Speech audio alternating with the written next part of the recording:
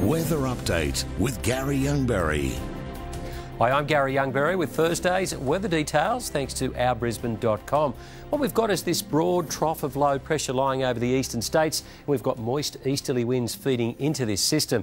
What we're going to see is some quite heavy falls developing across northeastern New South Wales later today, and that will spill over the border into southeast Queensland via showers and thunderstorms towards the evening, and a little bit more moisture on the way as we move in towards the weekend.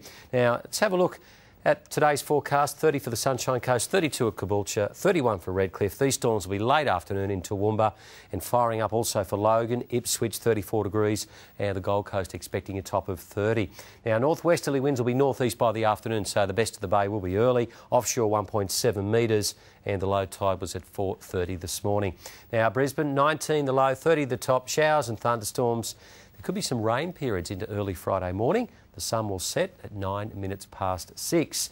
Your 7-day outlook and some thundery rain for Friday. A few showers about on Saturday, just a shower or two starting to ease back on Sunday, but some cloud for most of next week.